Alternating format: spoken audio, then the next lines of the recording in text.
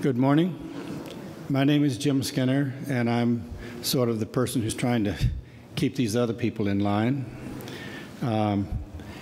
We are here today to talk about a very special person. We were going to celebrate some of his life, and we have stories. There's so many stories that we probably need another day, but we're going to start with some of them anyway. And I would like Jack would be embarrassed if he knew we were doing this, but that's who Jack was. Jack had said he did not want a named lecture after himself, but he preferred to help young people, and I will explain a little bit later how we're doing that. But I know he would be embarrassed because of all the people that are here and what's going to be happening over this next hour. Before we start, I'd like to have the family stand up and turn around, because many of you know Jack, but don't necessarily know all the family. So Dottie, if you would stand up, and Dottie is his wife, and then Christy and Wendy, and his brother and his wife.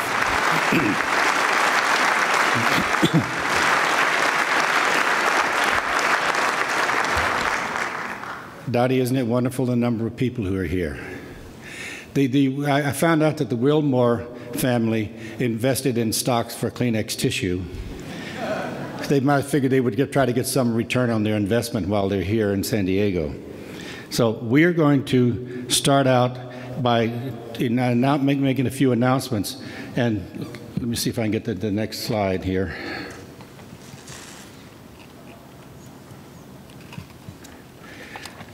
We have, as I mentioned to you, we have Dottie, Wendy and Christy are here. Melissa will be here tomorrow.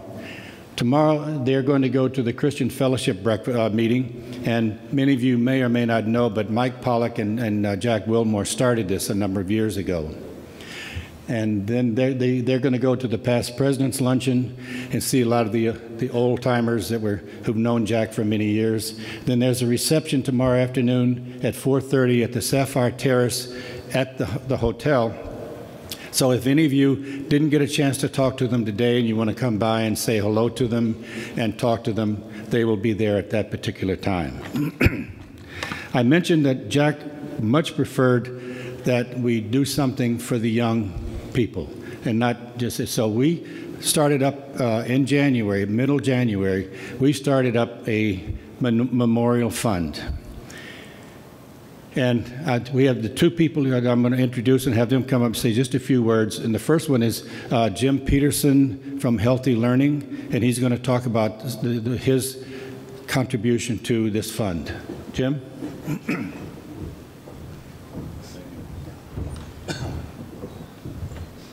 A couple of years ago, we were fortunate enough to have Jack and Dottie come to Monterey and do some filmed lectures / presentations, and we thought it would be appropriate to give everyone in here who is interested in receiving a free digital download of Jack's presentation on the Heritage Family Study.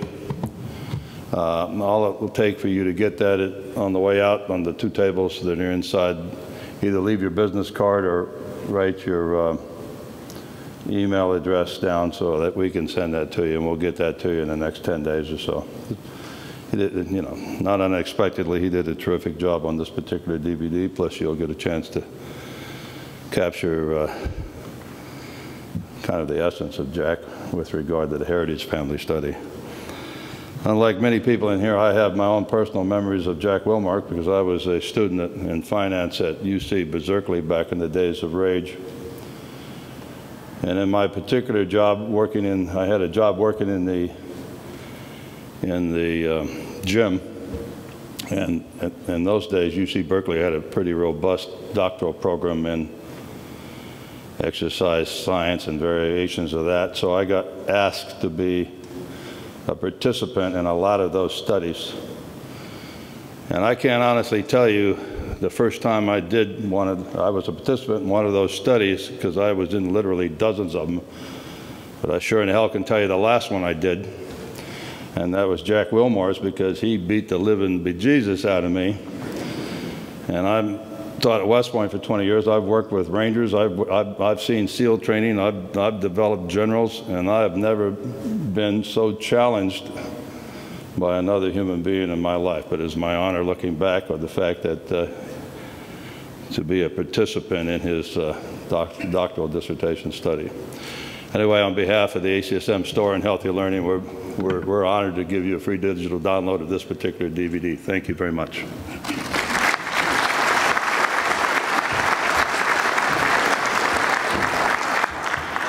When we decided in mid-January to set up this fund, one of the first people I called was Rainer Martens, who was the founder of Human Kinetics. And he said, call me back in a few days, and I called him and we talked a little bit more, and he says, within 1 week I had an answer, and they are giving $1,000 over a year for 10 years to get this thing started. So Skip Meyer, who is the incoming CEO of Human Kinetics, would like to say a few words on behalf of that company.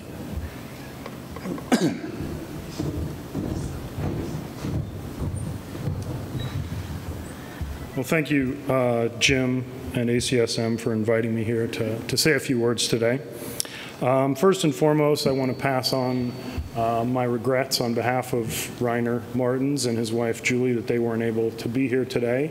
Rainer considered Jack a very dear friend, colleague, and collaborator over the past 30 years.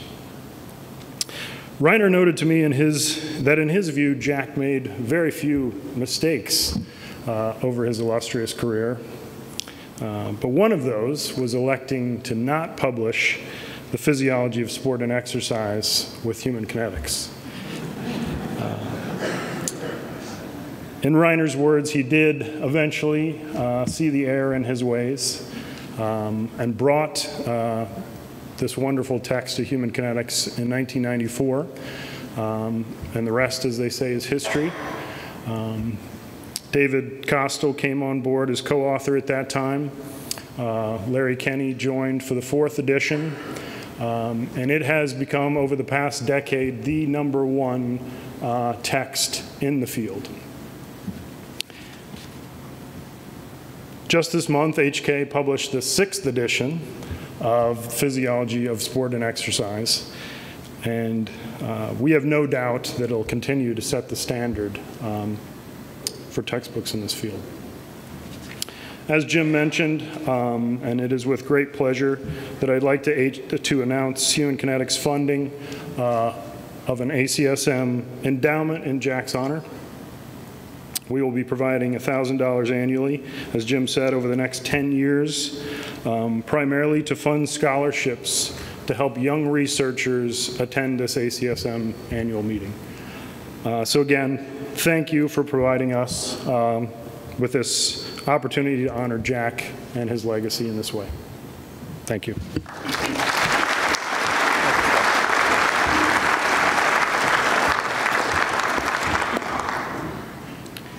Could we get the next? So I'm pleased to announce that as of last Friday, we have raised a little bit over $27,000 for this endowment fund.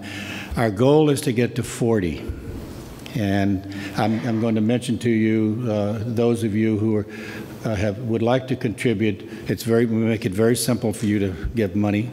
You go to the website, you go to the foundation, and under endowments and funds, there's a button that says click now, and it tells you all the information. You pick which fund you want to give the money to and your credit card, and that's it. And so we hope to raise $40,000. As I said, what we're going to do is to do this for basic or applied young investigators. And the way we set it up initially, because we weren't sure how much money we were going to get, it was going to be $500 for each person each year for whatever number of years that we had money. And it was going to be either 2 years past the doctorate degree or 2 years past the training for an MD, and people are interested in basic or applied science. And because Jack did both, what we've done, we're going to alternate. 1 year we'll do basic, 1 year we'll do applied. And Jackie wrote a lot of papers, and he has about 319 that were not chapters or reviews and that sort of thing. And so Larry Kenney has a graduate student going through, and we're separating out what is basic, what's applied, and what's both. And we're going to get that list together, and whenever someone applies, they have to take 2 of those articles and say how what Jack did influenced what they did, what their own research is. The idea is, we know now that many people know who Jack is, but 20 years from now, someone's going to say, I've heard the name, but I have no idea. This way, they will look through about 180 publications on the basic side or on the applied side and say, I'll pick 2 and I'll read them and I'll get some idea what he did. And I think this is a better way of people to remember him than just say, I can get some money and I'll just throw something in and try to get it. And so the plan would be, if we can get up to $40,000, we should be able to pay $1,000 a year to 2 people for about 25 years. And I think that's long enough. So any help you can give toward that, we would really appreciate it. Okay, what I'm going to do now is to explain the program, and then we're going to get right to it. Every speaker has time, but we have decided that they don't have to use it. What we would like to do at the end is have people come up and say a word or 2 about Jack that they know. Now, we don't want you to get up and say, I know Jack was a great guy. We all know that. But listen to what other people are saying, and if you've got some unique story that gets the essence of Jack, we would love to hear it. You have about 1 minute, and remember, this is not part of your curriculum vitae that you can say, I gave a lecture at the ACSM Congress. Okay? So I'm going to keep the time down, because we'd like to get as many people as possible. So we're going to start talking about Jack as a teacher, as a co-worker, as a basic scientist, as an applied scientist, as a friend, and then Wendy, his daughter Wendy, is going to say something on behalf of the family, and then we're going to get comments from the audience. So here we go, learning a little bit about Jack Wilmore. And the first speaker is Mike Joyner, talking about Jack as a teacher.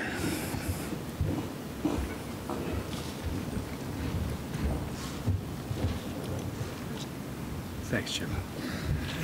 I want to start by telling you Jack was a great guy. But in fact, he was a great teacher. And I was lucky enough to meet him when I was 19 years old. But I think as I've reflected further on Jack as a teacher, the Japanese word sensei, or master, comes to mind.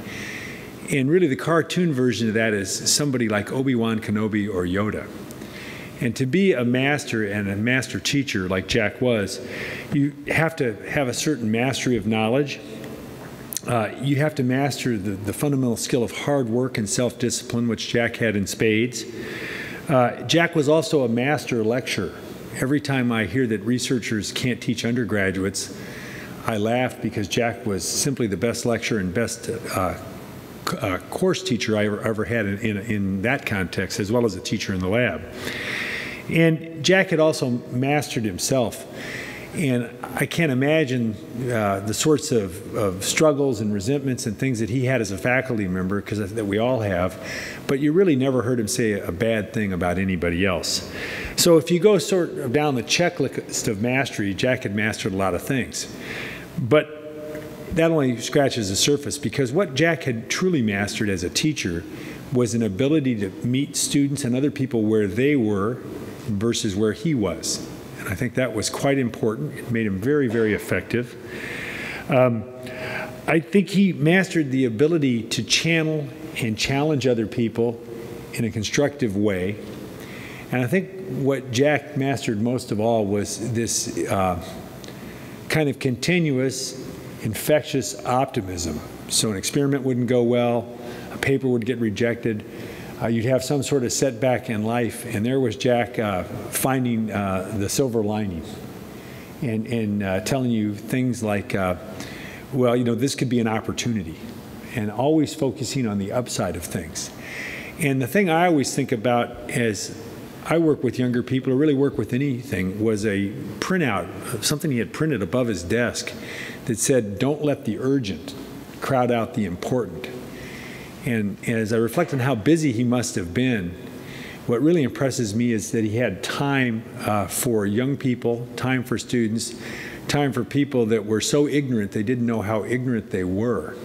And he had time to patiently channel their energy and channel their efforts so that they could reach their goals and really develop goals that they didn't even know existed when they first met him. So that's what I would say about Jack. And if I take anything away from all the many things that I learned with him over the last 40 years, it was don't let the urgent crowd out the important. Thank you very much.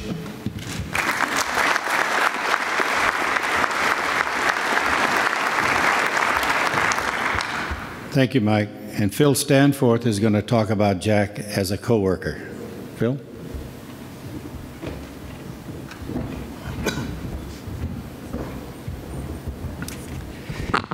First, if I could have everybody who was one of Jack's students, please stand.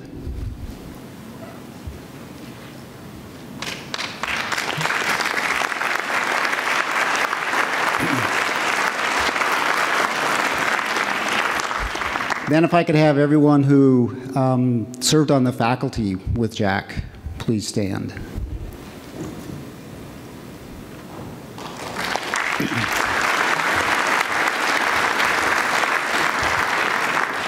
And if we could ask all of you at the completion of this, if you'd all come to the front, we would like to get a picture with Jack in the background. What an honor and privilege it is to share about working with Jack Wilmore. This is like the guy who held the paints telling what it was like to work with Michelangelo. In 1976, I graduated from a small school in South Dakota. I headed to the graduate school at the University of Arizona. I knew nothing about graduate school, and I knew nothing about exercise physiology, and I'd never heard of Jack Wilmore before. By God's providence, Dr. Wilmore came as department head at that same time. During my first year of graduate school, he gave me the opportunity to be part of a group that was planning the U of A adult fitness program, and then he hired me to work in it. When he got ready to go to Texas, he gave me the opportunity to go along. At Texas, when the Heritage Study came along, he gave me the opportunity to work in that. And then when he went to A&M, he gave me the opportunity to still work for him from Austin. So for 25 years, Jack was my boss. But as Mike puts it so well, nobody worked for Jack, you worked with him. And it wasn't just me. Jack was my wife Dixie's primary professor, and she served on the faculty with him for his whole time at the University of Texas. And it wasn't just Jack. Dottie and Jack were in our wedding, and we were at the Wilmore household many times for dinners that Dottie hosted. Christy came to Texas and got her master's degree with Jack, and she was my counterpart at Arizona State in the Heritage program. And Melissa would work in the summers in the lab. So the whole Wilmore family is very important to the Stanforths, and we have been greatly blessed by them, and we are exceedingly grateful. Many of you knew Jack from conferences or presentations, but you may wonder, what was he really like on a day-to-day basis? Well, let me tell you, the person that you all knew at conferences was this same person that I knew day to day, in the good times and in the rough times. Jack treated every person with honor and dignity, like they were the most important person in the world. When he was being recruited to Texas, he would come back and he would not only talk about the potential he saw in the department there, but he raved about one of these secretaries that he thought was exceedingly competent and so exceedingly nice. And he talked about how great a job he thought the janitors did in keeping the building clean. When he would travel giving presentations, he would frequently come back and tell me about this incredible person that he had just met. More often than not, that incredible person was some young undergraduate or graduate student. At Texas, Jack taught a large introductory class, the kind that most senior faculty members would prefer not to teach. But Jack loved it because he was passionate about each student and about teaching and mentoring and motivating them. Dixie and I are honored to teach that same class together today. Jack's legacy continues through the generations of exercise science students yet to come. Jack had a lot on his plate. He was always busy, but he always made time to meet with people. And when you met with him, you had his full attention. You were the most important thing in the world to him at that moment. 10 or 15 years after Jack left Texas, one of our secretaries retired, and it was one that Jack had not worked that much with. But as soon as he found out that she'd retired, he sent her a card with a precious letter. That was Jack. Everyone was important to him. Jack was this way because he knew his Father in heaven, and he loved us well because of that relationship. Jack always saw the best in people. He didn't try to mold anyone into his image. He encouraged and gave each and every one of us the opportunity to be who we were and to be the best of who we were. I was in Jack's office many times when I had messed up or when somebody else had messed up. He never yelled at you. He never berated you. He always helped you and inspired you to do better the next time. Even when he had differences with people, and even in private, he was always honoring. Jack was always optimistic, upbeat, and energetic.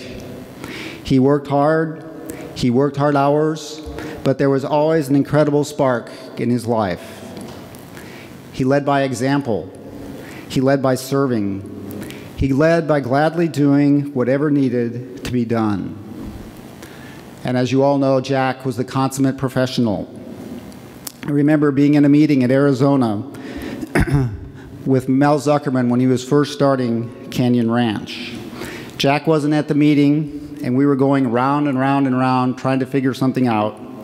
And Mel finally said, "Let's just have Jack do it. It will be written beautifully, it will be done perfectly, and it will be done on time." That was Jack. One of the things that made Jack so productive and also caused him to lose a fair amount of sleep was that he was a closure person, and he was always looking ahead. As soon as he had something to do, he didn't rest until it was done. Ed Coyle, who got his Ph.D. With Jack at Arizona and who helped recruit Jack to Texas, laughs in telling the story about recruiting Jack to Texas. Jack turned him down about 3 times.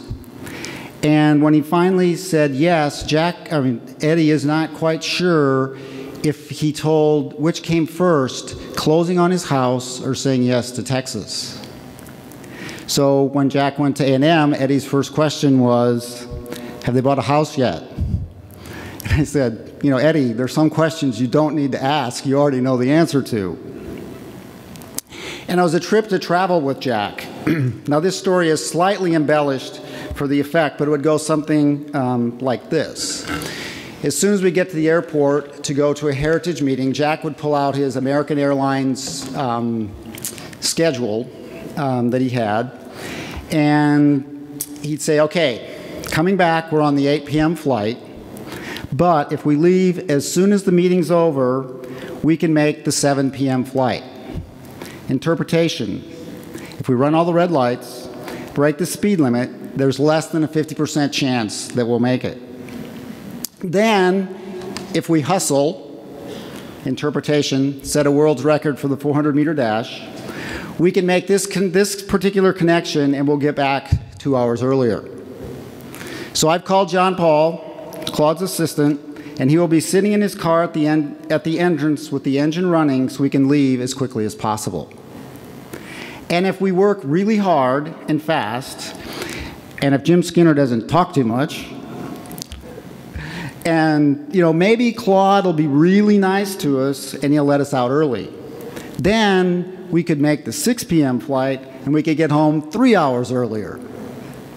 And lo and behold, we made a lot of those flights. Like all of us, Jack had his lovable quirks. Every so often he'd come in and say, I'm just too busy. I'm going to clear my calendar and slow down. During one of these stages, I got him excited to take up golf, which he had played when he was younger. He bought a set of used golf clubs, and we got to the golf course once.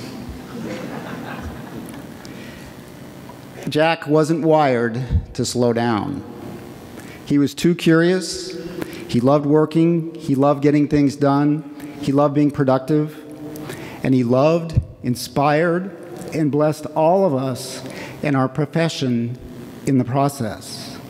I'm most fortunate to have had the opportunity to work side by side with him for so many years. And I'm thankful each and every day of my life for him.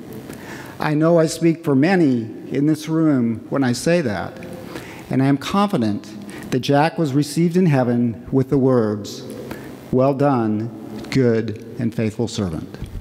Thank you.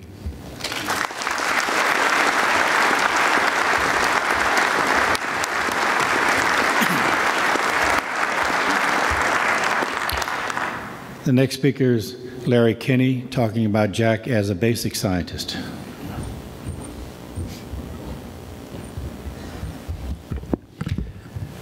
As a student and as a young faculty member, I certainly knew of Jack Wilmore. And as I became more and more involved in the leadership of ACSM, I got to know Jack a little bit. But my closeness and friendship with him really began when he and Dave Costill invited me to join them as a co-author of their exceptional textbook. My best memories of Jack involve sitting around the kitchen table at Jack and Dottie's house, starting my first efforts at writing or helping write a textbook. And we would start in all earnestness working on a chapter, and within 15 minutes I would realize we were talking about family. Jack asked about all of my children, knew my children's names, knew what sports they were participating in, knew all their academic achievements. He would talk about his family very proudly and very humbly, as Jack always did. Then we'd get back to work a little bit, and within minutes I would realize we'd be talking about family again. The other thing that we talked a lot about in writing a textbook, which Mike Joyner mentioned earlier, was Jack's uncanny ability to make complex information relatable and understandable to students. And I certainly learned a lot in the process of working with Jack on 3 editions of the textbook in terms of being able to take complex data and filter it down to a level that a clear message came through. And so in that vein, what I'd like to do today is show you some relatively complex data, Jim invited me to speak about Jack's scientific contributions, and in particular basic science. So if you'll bear with me, in the spirit of Jack's ability to show data and drive home a point, I'd like to show you a little bit of data and drive home a point or two. And this is a case where, while numbers often lie, they don't in this case. Many of you will recognize this as the Web of Science. You can go onto the Web of Science and enter authors' names and come up with a cross-section of the number of articles, for example, that an individual published in each year, refereed journal articles. And I call your attention to the axis on the left because while you can see increases and decreases and large increases with the Heritage Family Study, it's amazing to me that that axis is not 7 or 8 publications a year, it's 36 to 40 publications a year. But more importantly, we talk a lot in science about how to gauge, numerically gauge, the impact individuals have had on their respective disciplines. And so I show you here the number of times Jack's articles have been cited by his peers in every year from 1964 through 2015. And you can see, again, I draw your attention to the axis, which is not a dozen times or a couple dozen times, but 650 to 700 times a year Jack's work has been cited. So as academics, we go through these numerical machinations of looking at how to quantify the impact people have had on our discipline. Jack's works, according to the Web of Science, have been cited almost 13,000 times. And if you take out self-citations, the number almost stays the same. And isn't that an appropriate reflection on Jack and his career? H-index, for those of you who aren't familiar, is a number that's used a lot now in hiring decisions and promotion decisions. And it really talks about publishing articles that create a major and lasting impact on the scientific community. And you'll see there that Jack's H-index in the search that I did is a number 63. I'll come back to that in a second. These are the 5 most cited publications of which Jack was an author. The number 1 cited paper is a 1969 paper for which Jack was the sole author. And I think it's both ironic because Jack was the ultimate team player, collaborator, confidant, that a sole authored publication is the most cited work in Jack's career. It's ironic, but it's also important because Jack made those types of contributions to our knowledge and exercise science. I'll close just by showing you what that H-index really means. This is a graph, again, complex data, but I'll try to make it simple. On the x-axis is the number of published articles, and that H factor that I mentioned before is on the y-axis. And each of those lines represents a different discipline: molecular biology, immunology, microbiology, chemistry, physics, and so on. And here's where Jack falls on that line. So I'll just close by saying I've treasured my opportunity to get to know Jack, get to know Dottie. Jack is a preeminent scientist, a thoughtful scholar, careful researcher, a Renaissance thinker, a caring teacher, an exceptional writer, and I'm proud to say friend. Thank you.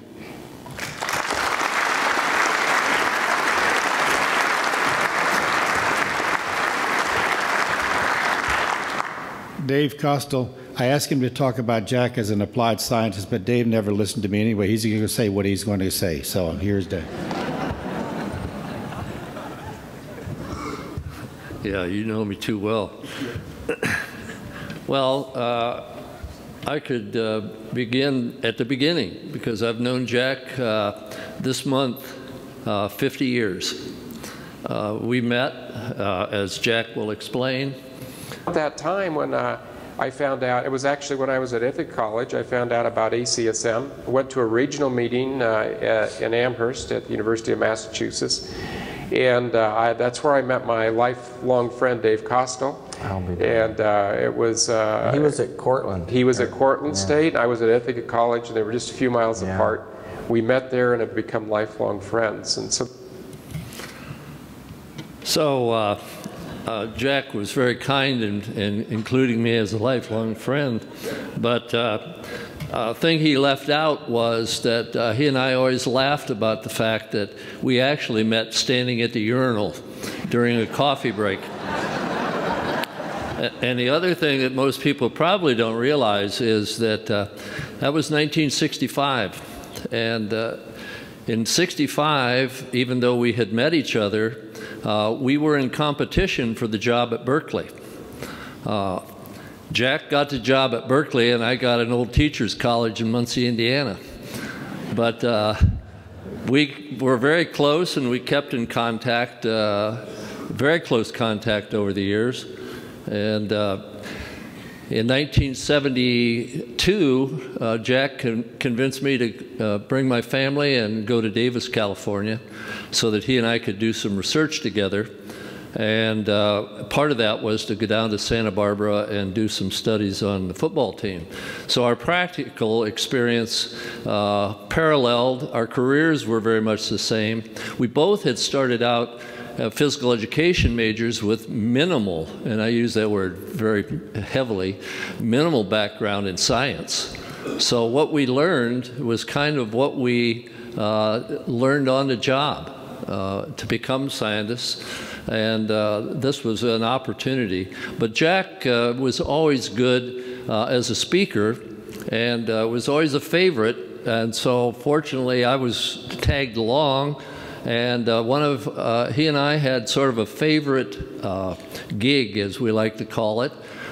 Every December, he and I were invited to go to Hawaii for 1 week by the American Medical Joggers Association to put on a clinic. And so for 10 years, we went and spent a week together in a condo, which they provided. A great opportunity because Jack and I could sit together and commiserate about various problems we had in work and so forth. And it was during the time that we were in Hawaii that we came to the conclusion that we should do a book. And you're all familiar with the textbook. It's been mentioned already. But I have to point out that this was, excuse me, go backwards. I should point out that really this was his brainchild, and he had to do a lot of talking to convince me to join him. Even though we divided the book, I can tell you exactly that every time I thought I was making great progress in writing my share of the chapters, I would write 1 chapter, he would write 3. So it was killing me. I mean, I'm a slow reader, but Jack would not only do all the writing, he was the guy who read every word of every edited version from the editors over and over. All I told Jack was, I'll read my stuff, you read, and he would read all of it. And I don't know how many times that took place, but that being on the road with Jack was always an experience. We roomed together a lot. I think one little story I'll tell is that it was probably Jack's first experience going overseas. Dottie can correct me, but I don't think he'd had much experience with jet lag. So we went to give a talk in Rotterdam. And when, of course, Jack was wired, so he was awake the whole trip. And when we got there, it was 10 o'clock in the morning, we went to the meeting, and we're sitting there, and after listening to broken English for about, 3 hours, I look over at him, and his eyes are glazed. And he turns to me and he says, you think we could maybe take a short rest? And I said, yeah, let's go. We went back to the motel, or back to the hotel, and that short nap turned out to be 6 hours, and we missed the symposium banquet, and didn't bother either one of us, but what it did result in, at 2 o'clock in the morning, this picture was taken because neither one of us could sleep, and so we sorted slides. So there are those of you in the audience who've had the same experience. But we all know that, and we've heard the superlatives cast about Jack. I can't add to that. He was everything that everybody said. He was a superstar, there's no question. But I think of him more as a brother and as a very, very close friend. And that relationship, I'm sure my wife Judy and I will cherish to my end. I thank you very much. Jim, this one's for you.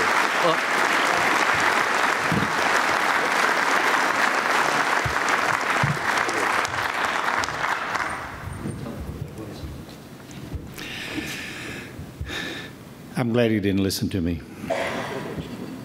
I have the pleasure and the difficult task to try to talk about Jack as a friend. Not because Jack wasn't a friend, but there's so many things that we all knew about him. And when I was working on this, I say, how does someone describe a person like Jack?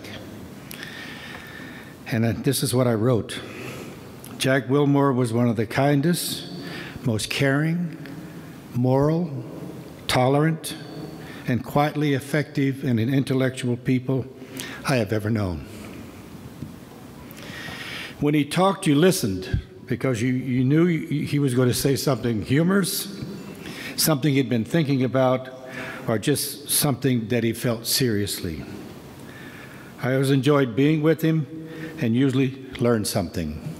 He can make it simple, but maybe not all the time for me. But as Dave said, we learned things as we grew together. I gave a talk about 10 years ago at the University of Illinois, and I was talking about my first course in exercise physiology, the textbook we used did not mention ATP.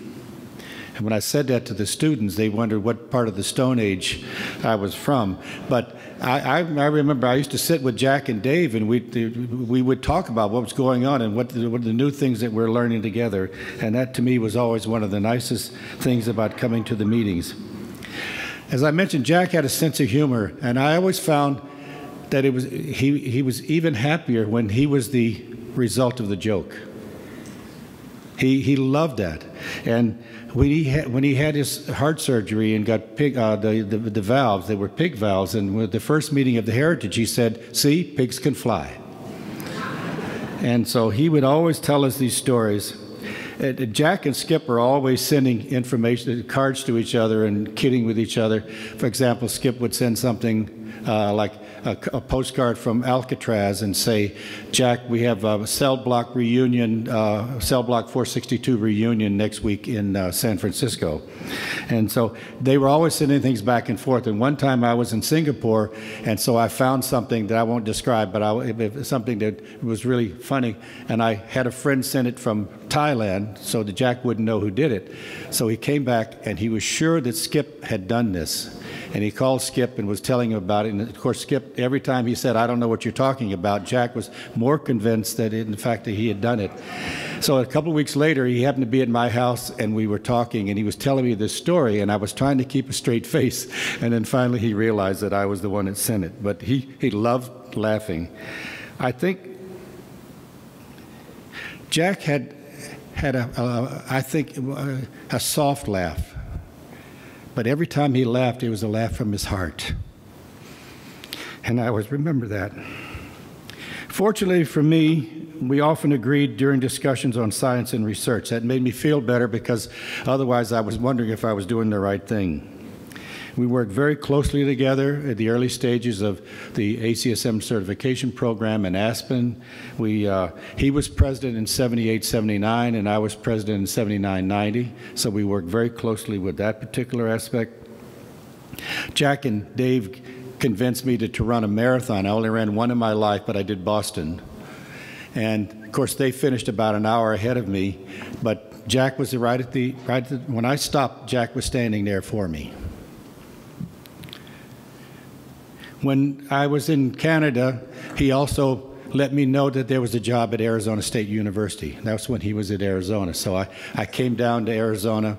My wife and I came down and we spent time, and he was telling me about the situation and what I should do. So I always thanked him for that job.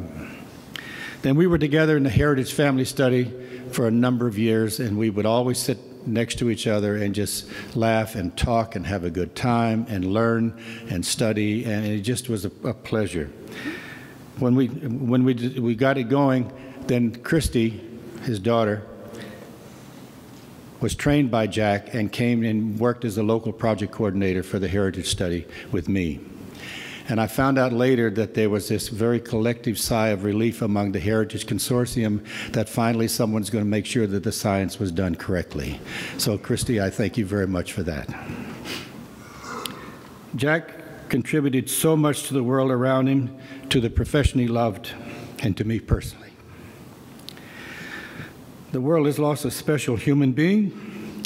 The profession has lost a gifted scholar and teacher. And I have lost a close and special friend. Now, what I'd like to do is, the next one is to have Wendy, his daughter, is going to come up and make a few comments on behalf of the family. Wendy?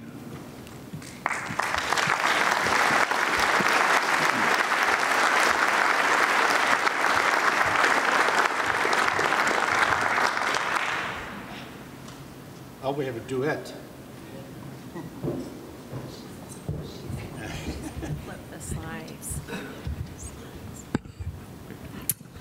And I think we need to get Uncle Art up here at some point, maybe at the end, just to tell a brother story. We have my dad's brother sitting right here and his wife. Art, you want to raise your hand? Yeah. Anyway, well, most of you know by now that have an idea of the kind of man that our dad was. At home, he was pretty much the same. He was very loving, kind, encouraging, optimistic, helpful, an amazing role model for goodness, generosity, and integrity. And as you have just heard, he was a man with a great sense of humor. And he would, oh gosh, growing up in Tucson, I remember, we would just be sitting at the dinner table and all of a sudden he would throw his napkin, wad it up like a basketball and throw it into my mom's glass, like out of the blue. And then that would start a big napkin war. Always photobombing family pictures with, peace sign behind. I have a picture of my daughter's soccer game and he's photobombing it with some funny thing. And just always took every situation and tried to make it funnier. He would be silly, completely goofy, and most of the time when we were teenagers, downright embarrassing. His sense of humor was great at diffusing tense situations. We were a family of all females except for my dad. And so he took tense situations and turned them much calmer. This would include stubborn 2-year-olds all the way to excessive teenage girls who our hormones were going crazy, and he would take it all in stride, calming mom and daughters down, managing to bring peace back into the home. Later, as the grandkids came along, they would call him Papa Jack, and he had all the more reason to be silly and goofy. He gave them horsey rides, horsey bites, played catch and swam in the pool with them. He attended ball games, track meets, swim meets, soccer games, school shows, dance recitals. And when they moved back to Tucson and lived in Saddlebrook, they had a golf cart. And one of his greatest joys was to go around in the golf cart, taking the grandkids one by one, sometimes loading them all up, and looking for deer or rabbits, or teaching the older kids to drive with the golf cart. We asked each of our children to write one word about Papa Jack, and these were the words: inspirational, silly, caring, funny, selfless, goofy, and loving. Those all came from age 21 to down to 5. Another trait that stood out was his availability. He was a very busy man and was flying in and out of town, but even with the busy schedule, he always made time for all of us. He had a home office with an open door where we could always go in for a hug, a chat, to play, or just anything. He was always there for us. He was always at our school and sporting events when in town, and he might even leave work early to attend a ball game and then to drive back to the university to finish up a day's work. He even flew home from the ACSM meeting that was here in San Diego in 1984 to attend Christie's graduation, flew back to Tucson, and then the next morning got up and flew back to ACSM to finish up his responsibilities here. And then there was his faith. It was always there, always grounding him. Almost every morning, he was on his knees praying for all those people that he loved and cared for, both family and friends. He would spend many hours studying, preparing Bible lessons to share at church or home groups, and teaching others about the Lord. He generously supported many missionaries over the years and would buy boxes and boxes of Bibles to send overseas to the poor. And a teacher to the end, leaving all of us a message. He passed away November 15th at 6:33 in the morning. Well, one of the most noted verses in the Bible is Matthew 6:33. Seek first his kingdom and his righteousness, and all these things will be given to you as well. And as my dad would sum it up, put God first, and the rest of your life will fall into place. He was a super dad, grandpa, friend, husband, and we are all missing him greatly. We are comforted by all the memories we have, and we'll cherish those and the words we're hearing here for the rest of our lives. Thank you.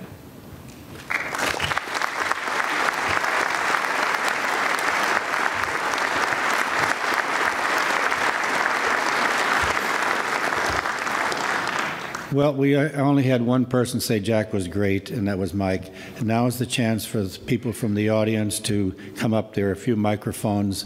And like I said, if you've got something that you think was unique or special about Jack that you want to share with the rest of the audience, we would appreciate if you'd come up and say who you are. I give you a minute. Unless you're really doing well, I'll give you a minute and a half. Okay? But I see. Is that microphone over there? Is that? Yeah. Well, come on up here. This is Jack's brother. I'm Art, the youngest brother of Dumb, Dumber, and Dumbest. So, as some of you may know, Jack had some goofy things that would go on at times, and we would always give him a bad time about that. So. Already it's been recognized that he had a great sense of humor and that he was very devoted to his family. I can remember when we were living in San Ynez, and we grew up on a chicken ranch. We had 60,000 chickens on one of the ranches that we were on,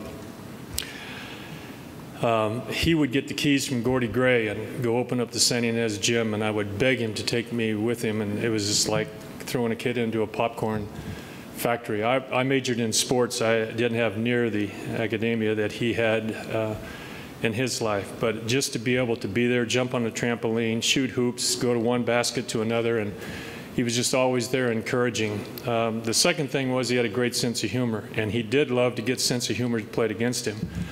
So when we were living in Atascadero, California, we had a dog named Ralphie. And Ralphie's bladder kind of moved to how excited the dog got during the time that somebody would come. And so we had this all prepared. And so Ralphie is a big dog, and it took everything of me to be able to hold him in my hands as I heard Jack and Dottie kids driving up. And so I had Jim being able to open the door at the right time. And Jack would have his normal greeting, hey, you know, how's it going? And I go, and Ralphie, Ralphie, Ralphie. And I had Ralphie pointed right here where everything could do is damage. And Jack's going, oh, like this, right? Jumping back, and he had urine all over him. And I guess it's okay to use urine and bladder. And so the next day I had taken a nap. And little did I know as I was taking a nap that my brother was already developing his game plan to get back at me. And so he had this water that he had a wash rag with, and so he was pouring it on my face as I was kind of waking up and trying to figure it out, and he was going, "Ralphie, Ralphie, Ralphie," and he'd pour more of this wash rag down, and so that's him. That's my brother. That's my brother.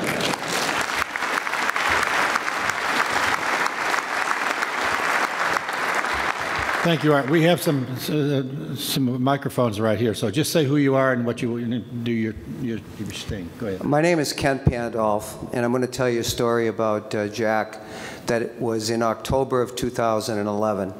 And the event was the 50th anniversary of the U.S. Army Research Institute of Environmental Medicine.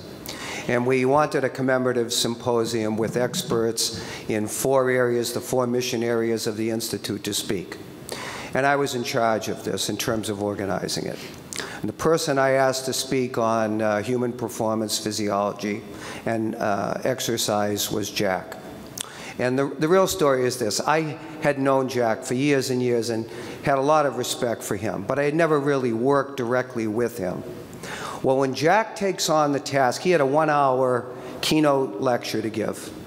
He spent more time to tailor that talk to the military than you could ever imagine. I saw more slides. He sent me slides and slides and slides. Do you think this is appropriate? Do you think that is appropriate? I marveled. I mean, most people have a canned talk for an hour. They stand up and give it, and it's the same stuff. He gave a talk that was so good for a military audience from an exercise standpoint. And after he showed me all these slides, and I said, "Jack, do you really think you can use these many slides in a 1-hour period?" "Oh yeah, I can." I was keeping track of the time. He said, "Thank you," and I had a watch, and the watch went off. So that's how rehearsed he was. Yeah. I have more admiration for him, having done that, having known him, and I'm just hitting it from a whole different area, not the straight exercise physiology academic area, but from an applied military standpoint. And I'll never forget it as long as I live. And I figured I needed to share it with you. Yes. Thank you, Kent.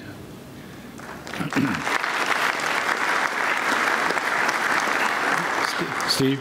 I'm Steve Blair, and of course all of us love Jack. He was a great fellow, but I do feel it my responsibility to tell you about a terrible mistake Jack made when he was president. He approved my fellowship to ACSM, and he handed me the certificate and shook my hand and said, "Steve, now you need to get busy and do something." So he appointed me to a committee. So all the dumb stuff I've done ever since then, it's Jack's fault. Blame him, not me. Okay. Thank you. Tip? Well, I'm going to follow Costill's lead and ignore everything you've instructed us to do up here, Skinner. I've done that for 20 That's years. not a surprise at all. Yeah. I call him Jackson, not Jackson. Secondly, I have read 2 of those papers that you showed, Larry, so therefore, am I eligible to apply for a Wilmore Award? No, it says a young investigator 2 years out of past your training, and you're much more than that. Well, I'll work on that then. Okay. Because of those articles, and because I was getting involved in the Iowa wrestling study, I needed to know how to measure residual volume.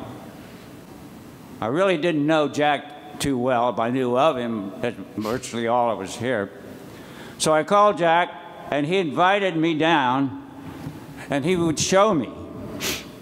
But he also invited me to his house with St. Dottie and her kids to spend the night.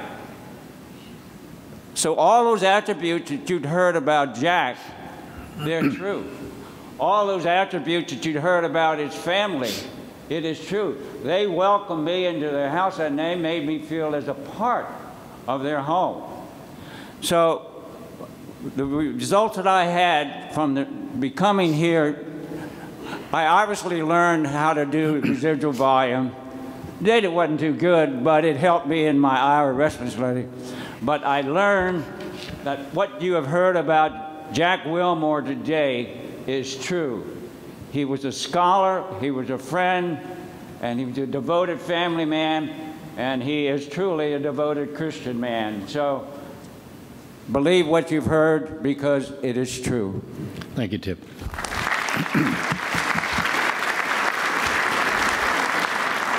Yes. Hi, my name is Alan Moore, and I'm going to take this a slightly different perspective than the other speakers, but Jack has a very near and dear place in my heart.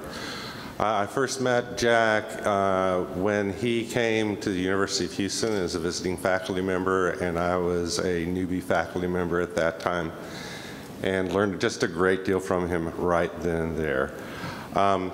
My contact with Jack continued through the years. I ended up going to NASA.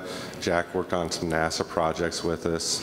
Or I should say, Jack worked on the projects and we watched him and learned a lot. My story that I'll share about Jack, though, that stands out the most is back in 1999, I ended up having my midlife crisis. Now, some of you guys have had a midlife crisis and some of you haven't. But I will just say that I was questioning everything in my life. I was questioning my faith, I was questioning my marriage, I was questioning what I was doing as a professional. Jack happened to be at Texas A&M University at the time. And I picked up the phone and called Jack, talked a little bit about my problems, and he said, "Alan, why don't you just come up to College Station and spend the day with me?" And so I hopped in the car, went up to College Station, met Jack first thing in the morning, and we ended up talking all day. Now, he did have some other things going on, so occasionally I sat for 15 minutes and pondered some of the things that he said. But I'll say this about Jack in closing. He took the time with me at a part in my life where I really needed encouragement in all areas. And he inspired me and remained a close friend ever since. Thank you. Thank you.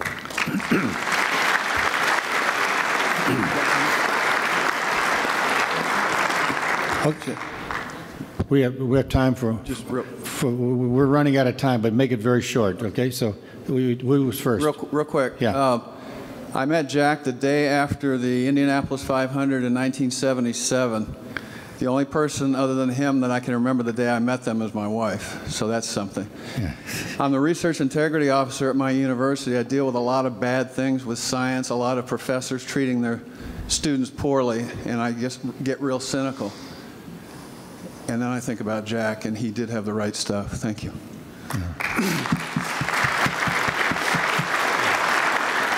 Yeah. Bill? Yeah, Bill Haskell. A lot of you have had a variety of experiences with Jack. I think I'm probably the only one here who double dated with Dottie and Jack prior to their marriage.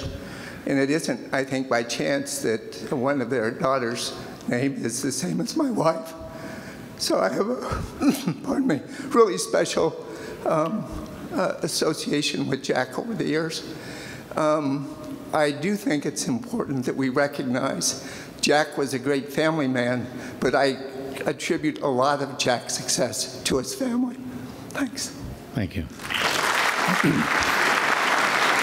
Okay. I would like us now to just bow your head for a few moments of silence to remember Jack Wilmore.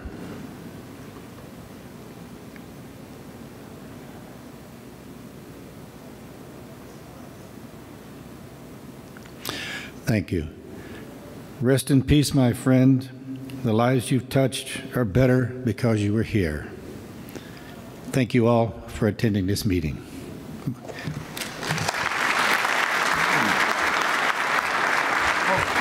And all the people who were co-workers, students and faculties of Jack, please come up here for a photo. Thank you.